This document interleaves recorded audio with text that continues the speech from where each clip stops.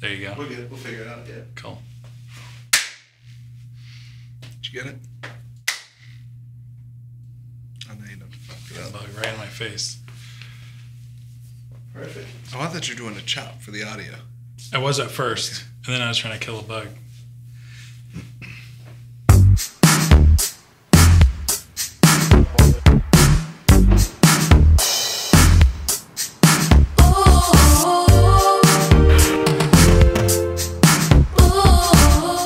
Hey everybody, we're here at MotoDemic today and we're going to do a shop tour with Brad. Follow me! Alright, so we're just going to start.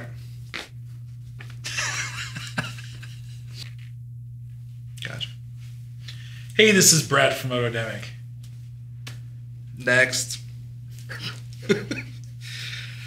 This is Devin with Cognito Moto, and today we're here with Brad from MotoDemic, and we're going to do a little shop tour and ask him about stuff in his shop. You're Brad? I'm Brad. I'm Brad, founder of MotoDemic. When did you start this? March 2015. And why did you start this? Wait, let me rephrase. What made you start MotoDemic? What made me start MotoDemic, actually, crazy enough, was a phone call with you about a phone call with you trying to figure out what I was doing for a build I was doing, and asking you about what you were doing for your business, because I was really into business development at the time, and asking questions with you about the motorcycle industry, how things. How it really is, because I could only, looking from the outside in, it was one way. At the time, I was literally looking for something. I wanted my own business because I was helping other people build businesses. I honestly didn't care if it was vacuum cleaners. Really? It could have been anything, but I'm passionate about, motorsport, motorcycle, car, in that realm. And I had a bike that I felt there was a product that could be developed for it. And then I immediately saw this vision of this industry not having something like what I'm doing. There's no one addressing fitments for headlight upgrades for bikes that are obscure bikes that are, I don't know, from the 90s to now. There's a market for everything for old bikes and anything and everything you want for a Harley, but there's nothing for street triples. There's nothing for some of these really weird bikes, older monsters. So was that the first bike you made the kit for? Yeah. This street triple was the first bike I developed. I improved upon a single headlight conversion and made it a single headlight. I didn't invent this. I feel like I innovated it to be an easy to install product versus something hard. So were these normal headlights to start? Like normal halogen? Yeah. H4? Yeah, my first shots, there's a canvas print up here on the wall. Those were the first prototype. And at the beginning it was halogens because I didn't know where to go with the LED. I knew LED was being developed, but in 2015 there wasn't really any motorcycle specific lighting setups. Right, which still doesn't exist. There's that. I don't know of anything else other than... Right, there's these that we used from JW Speaker that I paired up with in 15. We worked with them to develop a non-adaptive light that's branded with our name on it, but it was it's meant to be like a really, really good quality motorcycle light. That gives you looking forward performance, but also allows for vision. For you to be seen better while riding from others. That's just as important. Good job, Seth. Those JW speakers being so shallow really let you do a lot of shit. Yeah. When I first started, they were not that shallow. They were a lot deeper. Especially the non-projector based lights, the ones that aren't a projector. It still looks kind of like an older light with a reflector in it. Those are really deep. They're deeper than a normal halogen. These, with their heat sinks, have gotten smaller and smaller, and now we're at the point where it's like 1.5 inches thick, where it allows easy application onto bikes that maybe have a lot of wiring in the headlight housing, or you want to get that light tucked in as tight as you possibly can to the forks. Yeah, well, like the Triumphs, Mm-hmm. there's a ton of wires in those things. Mm-hmm. So yeah, unless you've got something shallow. Right. Yeah. Now we're a quarter of the size of a. The lights now are a quarter of the size of a halogen, easily.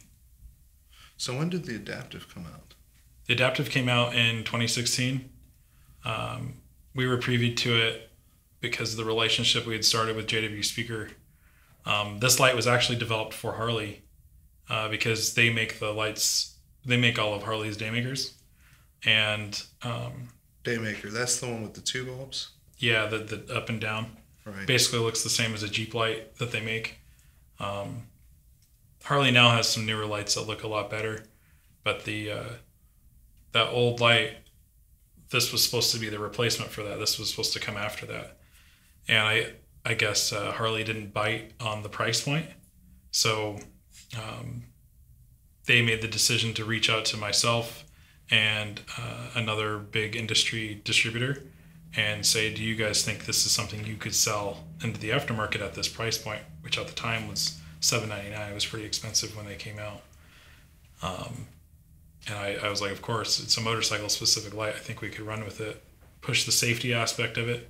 Right. And that's when the ball really started going for us as far as making fitments that fit specific applications. The conversions is one thing. They look really cool, but the adapter rings and the adapting to other bikes that are on the market that maybe already have a round headlight is the where our market's kind of gone.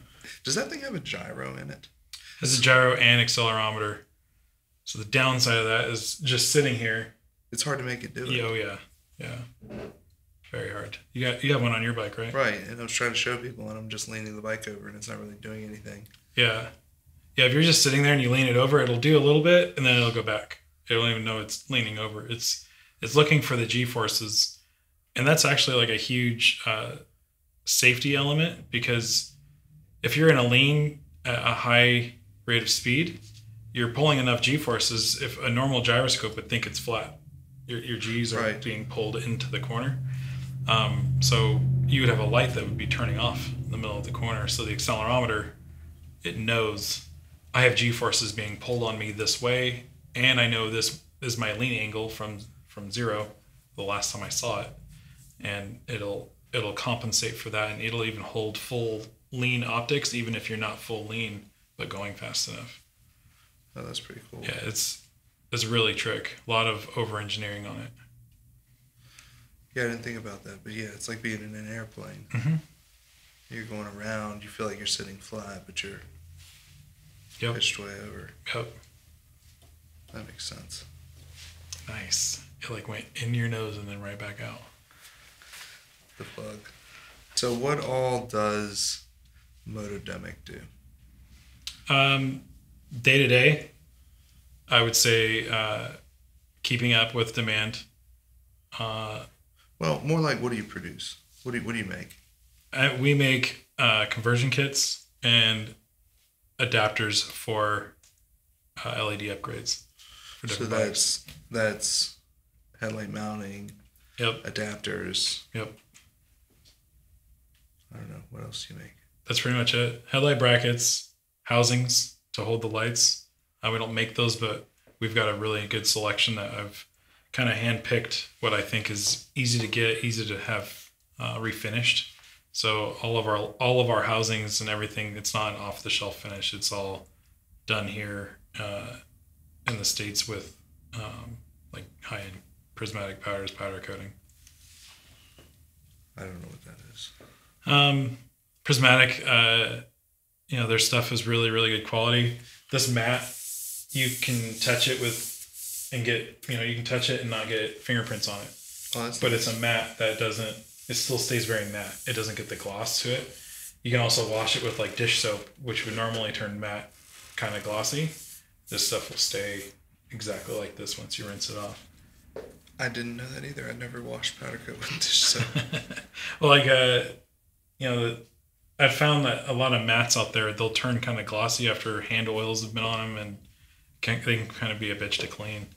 This powder coat seems to hold up really, really well to that. Rub your forehead on it.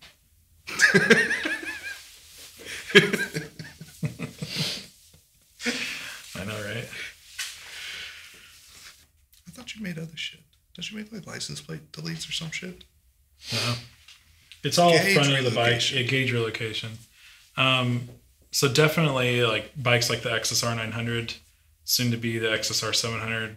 I've focused more on having product lines for these bikes, having more than just an LED upgrade. I want someone to be able to come and get different headlight brackets to fix the ones that come on the bike that are kind of, it's a budget. Those are budget bikes.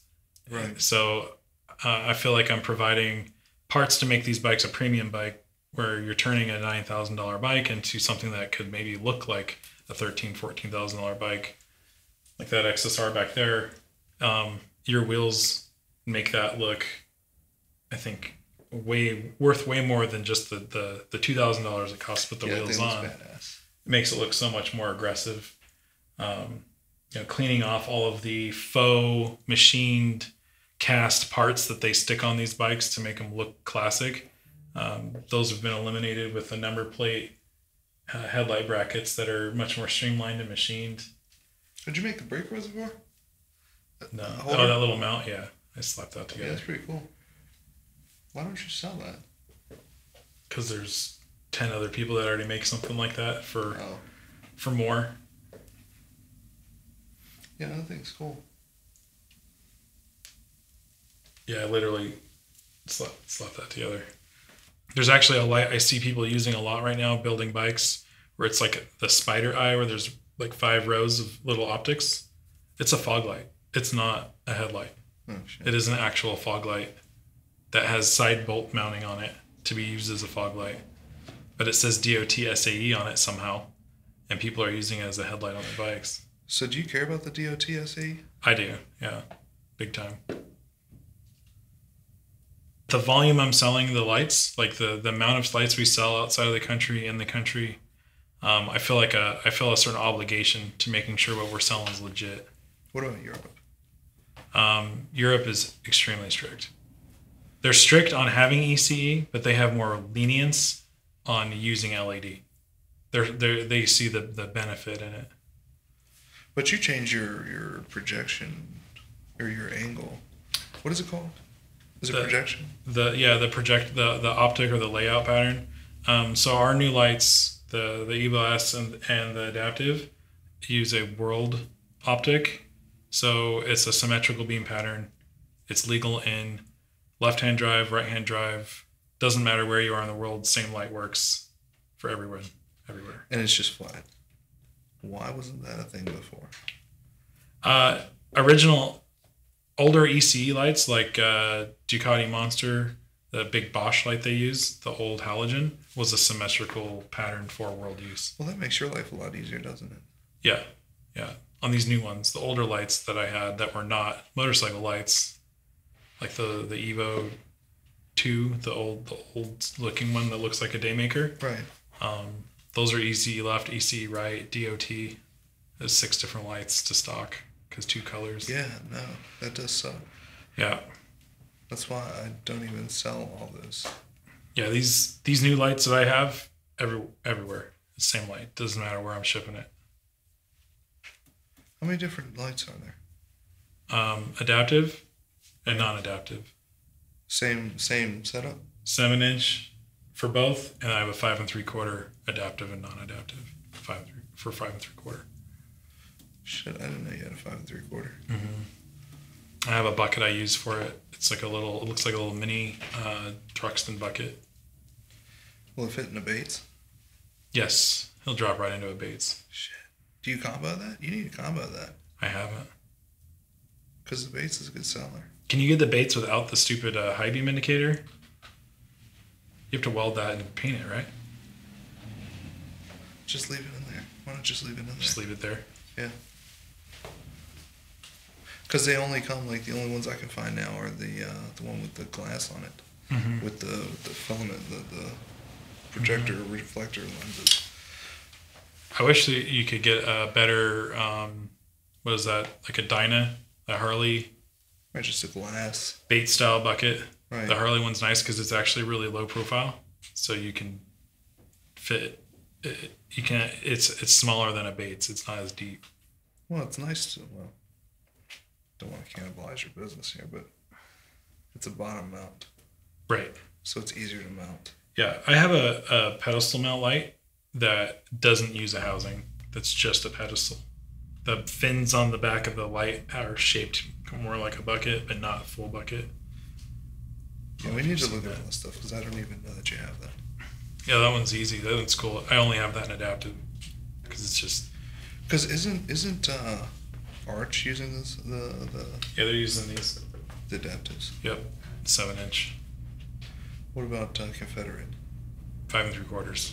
Same thing. Yep. Yeah, it's funny. It's funny how these big brands like that are using Moto Gadget gauges, Moto Gadget control. I think that thing's about to turn off. I heard it do something. All right, you want to wander around the shop? XSR 900. Seen this on Instagram. It's got some really great wheels. Yeah, I wonder who made those. I don't know, but I think it really makes this bike. Yeah, for sure. So the whole goal with this XSR 900 for us was to come up with a full product line, front to back. Your wheels were definitely a big part of that. I was really glad that we could help in any way we could with that, because I think it makes this bike that's a cheap bike a more expensive bike. Yeah, we cover this thing front to back with different headlight brackets, gauge relocation with a really nice gauge back. Where is it centered? Dead center? Or where is it stock? Dead center? Stock, it sits up here on a flat piece of sheet metal.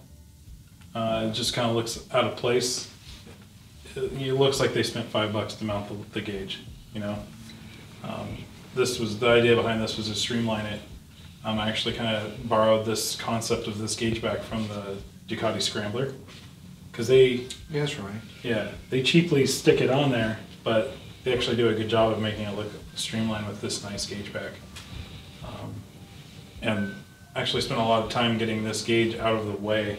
It was kind of distracting where it was at, but still fully visible down here. Right. Out of the way of the key too. Yeah, that was big.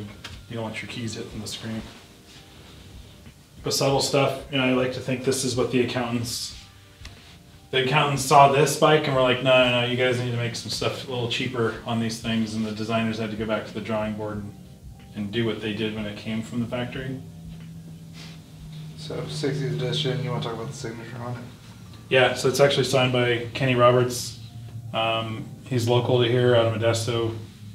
So we kind of get involved with some of the events he does for fundraising. It's really important, a really important aspect of what we try to do. And it's just a bright opportunity to have him sign it at one of his charity dinners. So originally the wheels were for, what was it, an MT-09? Yeah, it was a MT FZ09 that they were turning into like an off-road bike that they needed spoked wheels for. Right, so they sent us the wheels and we did the original spoked version. Yep, for that build.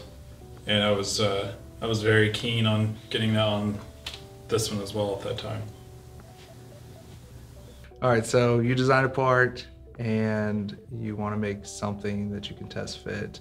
That's where. Yeah. Did I just answer my own question? You did. You sure did. Well, explain the MakerBot. So the MakerBot comes into play, allows for rapid prototyping. We can design something, print it in a few hours, and just see if it's going to work for mock-up, see if it's going to fit the application, and really get a good idea of how it's going to look on the bike. You know, sometimes we'll design something where it's a little bit more basic, and when it comes onto the bike, it actually looks basic. It doesn't look as nice. So we add, you know, a little design element to it that is functional to clear the wiring harness, but also give it a little bit more shape. So when you print that, do you have to print support material? This one, yes, to support the inside when it was being printed. This type of printer, it's a lower end, but as long as you kind of know what you're getting into when you're printing it, or you design around some of those limitations, you can print just about anything without the need of like a washable support material. How long does something like that take to make in there? This was probably a 5 or 6 hour print. Ooh. Yeah. This is a pretty high detail. Damn.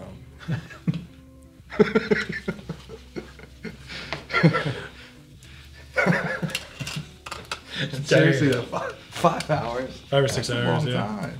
But the great thing is, I can hit print and I don't have to watch it like a machine where worried about collisions happening or tools breaking or anything like that. How much, I don't know, what would you get in there? Warpage?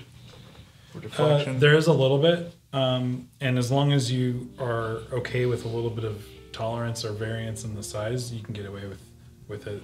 A lot of these things I'll print and I'll actually tap the holes.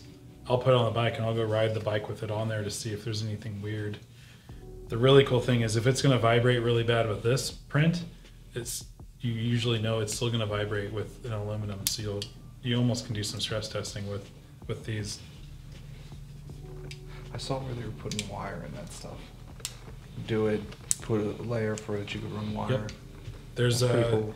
I think it's Maker Forged. They do one where it's printing just like this style of print, but it'll actually put a strand of carbon fiber on the inside of some of the layers. It'll do it itself. Yeah, so you could print a functional brake lever from it, like a real usable brake lever, because it has carbon strands inside. That's legit. Yeah. This is my set toolbox. This toolbox doesn't have tools in it. It doesn't? My real Those are toolbox tools? is over there. These are like basic edge tools. Wait, so wait, can I touch this stuff? Yeah. I'm just going up in your shit here. So this is a 5 3/4. That's 5 3/4 non-adaptive. That'll work. Do on they make boots. this in adaptive? Yeah. It's got your logo in it. That's pretty cool. Mm-hmm. Does it light up? Yeah. That whole bottom lights up almost as bright as the low beam. Yeah, no, that's cool.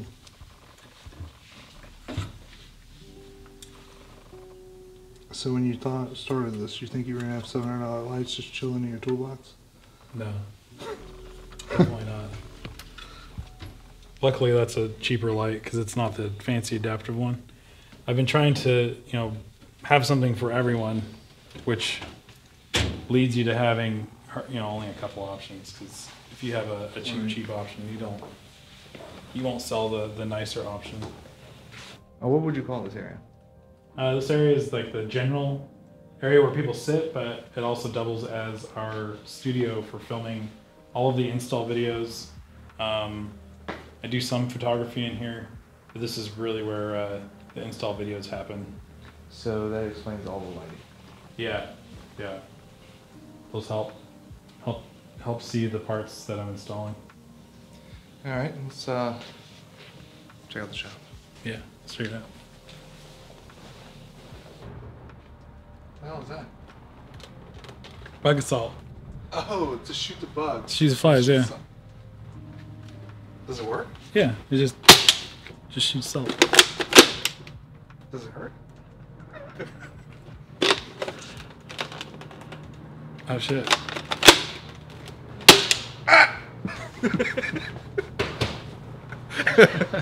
It's got a little stick to it. A little bit, It's got yeah. quite a spread too. Let's hit the fly. USPS drop off by 4. We have to drop it off by 4. You can't get them to pick up either? No, that's not gonna happen. They'll pick up at 1 o'clock, 3 o'clock, or 10 o'clock. Our guy's like, I'm coming back. I don't have my truck. I'm coming No, you're back. not. Yeah, no. Why don't you just tell me you're not coming back? This is our shipping area. This is Seth right here. He does our shipping What's up, guys? here, and he does wheel building at Cognito. It's pretty. Yeah, commuting's a bitch. All right, so over here, you got a CNC. It's a little different than what we have. Yeah, it's called a Datron Neo. It's a little guy. Their concept behind these machines is small, high-speed CNC milling. This is a 3-axis machine. Everything's in here.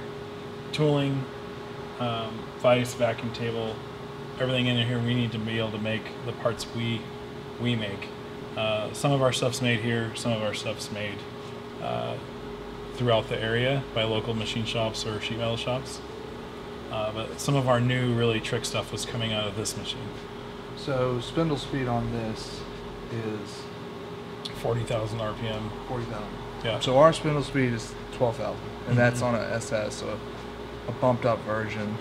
Yeah. This is spinning like 3.5 times faster. Yeah. That's impressive. Yeah, very high speed, but I'm taking very small cuts. There's not a lot of horsepower there, but what it lacks in horsepower, it makes up in speed because it's liquid cooled. There's a cooler in the back pumping liquid through the spindle head, and air is also going through the spindle head to keep it cool. Oh, to keep the spindle itself cool. Yeah, yeah, and you know, a lot of CNC machines, when you do its warm-up cycle, it just moves the tables around. This doesn't move any tables; it just runs the spindle from 20,000 RPMs to 40,000 RPMs. If I leave it a few days, it's an hour spindle warm-up, and if I just come in day after day, it's only 10 minute warm-up. Oh, so you need to warm it up every day, which isn't a bad idea anyway. No. Like if we've been stopping for a few hours, I'd warm it up again. It only takes 10 minutes. And then how much of the table is vacuum? Right now, I only have half of the vacuum table in. So that back part is one vacuum table. I can take the vise out and put another vacuum table. So I have a full 500 by 400 millimeter vacuum table, the whole thing. Whereas we're dependent on vices. Correct. But I'm not making things like what you make that would require a lot of force to hold it. A lot of the stuff I make is flat. You know, these adapter rings are made from discs, which are vacuumed down very easily, and then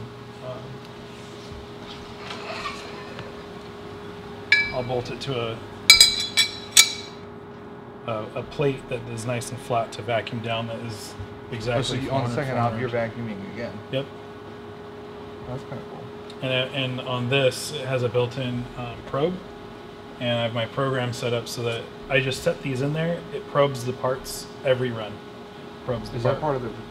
Do you put that in G-code? No, I do it on here on the controller, and I'm now coding it by hand in the computer. So this doesn't use G-code. It uses simple. Simple. Yeah, simple coding, like the files .simple.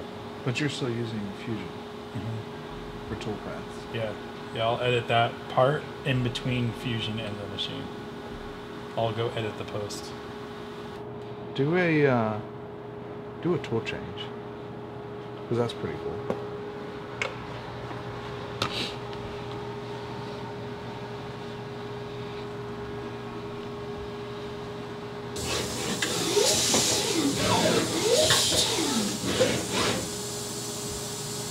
So when it grabs that tool, it's blasting air onto everything, right? To keep it clean. Yep.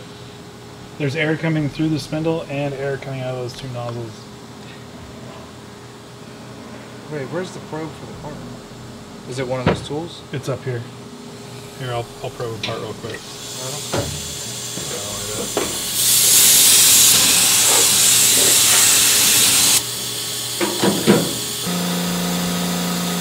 Holy fuck. And that has holes.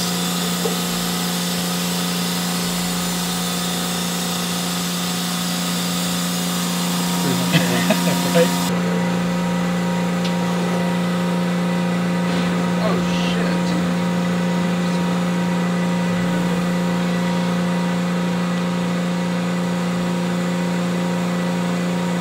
Oh, good.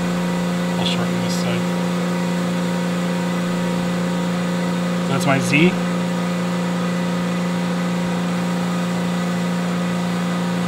how does it know how far down to go? Is it a set parameter? That. So touch off the end, It goes Z, and then it knows. So right here, if I hold these, so this part actually has a pretty good sized chamfer on it. Instead of going down 0.5 millimeter, I'm going to tell it to put all of those at 1, -1 millimeter.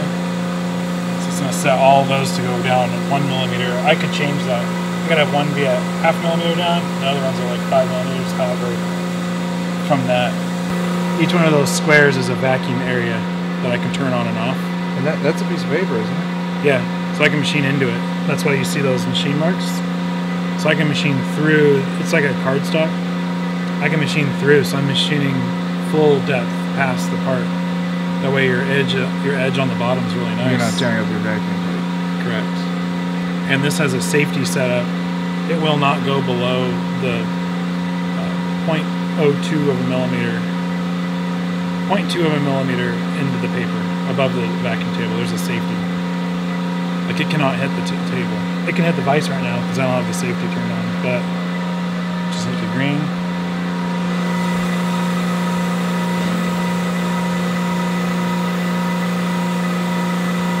I just slowed that down.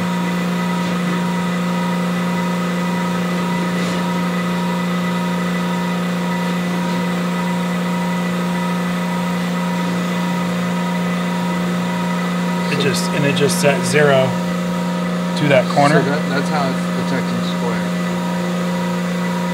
Correct. On 2 points. Well, I just set point, so now I'm at 15 millimeters above that corner. If I measured a circle, it would do center of circle. I can do the inside of the circle, outside of the circle. I can do a square, it would go to the middle of the square. So are you running multiple work offsets? Yeah, so every single one of those measurements, it'll move the work offset to wherever I just measured to. So if you're running a ring, you're running, let's say, 54. I don't know which yours would be. 1, 2, or 3. It'll do whatever I want it to do, yeah. And it adjusts the program to that, where I could set that square in there completely crooked and sideways. It'll adjust the entire program to that square. Yeah, that's pretty cool. That's pretty cool for like nesting. Yes, that's why I'm able to fit. But does it understand, like, hey, don't go over here now? I can do that. So when I have the other vacuum table in there, I put these templates I made, these block off sheets. So I can drop the raw stock in here, and this blocks the vacuum, so I get like 100% vacuum on round objects. So when you don't cut all the way through, you get down to what? I'll go all the way through. I go through into that paper. Oh, into the paper. Yep. Is the paper something they supply? Or you just end up with a ton of it?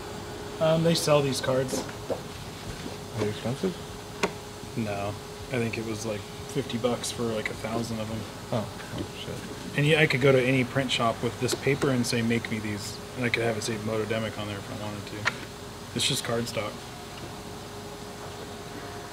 But it's nice having the squares. Right. The radiator shit. Is that yours too? Yeah. It's a lot of bikes. That one's one of my faves. That's why I put those gold OZs on it. Wait, did you have that before? I've had it for a long time. 350. Speed triple. Street Triple 765. Street triple. This is the next one in line, the newer monster generations. Speed 1050. So wait, so what are you doing for the Ducati? So the Ducati would be a headlight conversion similar to what we do with the older bikes. Put a more classic style round headlight on it to make it look similar to the older monsters. Get rid of this flat modern headlight. You doing anything else with it? This stuff? Just depends. See what's under there? Yep. Wait, so when you make a kit, you make everything plug-in? Plug and play, everything. And that's not necessarily just an H4 plug? No, this will have like a really funky waterproof plug. That's right. The monster down there has a really funky plug. The newer ones have like a Bosch plug that's used on like Volvos. So random connections. Because they're molded into the plastic of the housing. Right. Right, because it runs the little parking lot and all that. Correct. Is this the same as the Street Twin? Yep, same exact upgrade, same exact adapter ring. This is just our Evo S Lite, the branded one, made by JW Speaker. So does your kit work for this too? that you use on the Street Twin? Or do you have them? I don't have our Triumph Classics headlight brackets will work on these forks. The Street Twin's actually a pain because the gauge bracket's molded into the headlight brackets. Oh, that's right. Street Cup, Street Scrambler, Bonneville T120 is not, or T100, all the non-Street Twin models. But you can get the gauge bracket from like the Bobbers, the T model, the Street Cup, but the Street Cup has dual gauges. Does somebody make a tack for these things yet? No That I've seen. And I've heard these gauges are really sensitive to vibration. So I've seen some of the gauge mounts that are out there actually cause these to fail. R9T, we have a drop-in LED upgrade for it, but I don't have a light in it right now. What year is that? That's a 18. Yeah, this is an older 796, and this is honestly the bike that, you know, the single headlight conversion we did for the street triples was a cool product, but this conversion is really what turned this business into a business. Like, this is where the volume and all of the real hard engineering behind what lights we were using, what options we were offering, everything behind that stemmed from this bike, with the street triple kind of sparking it. But I would say the company really took off when we did the monster conversion. And I offer all the signals we sell are all offered pre-wired. To again kind of go with that thought process, anything's pre-wired. We'll pre-wire the Moto gadgets here to have the same bullets like a Rizoma will. Metric bullets too, which makes it harder.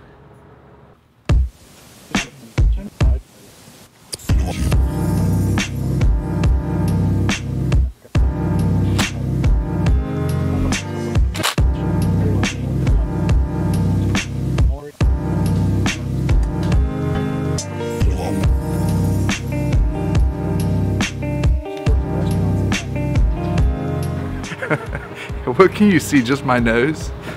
Yeah. Yeah. And you can't see up my nose. All right, so here we're gonna show Brad how to make a part.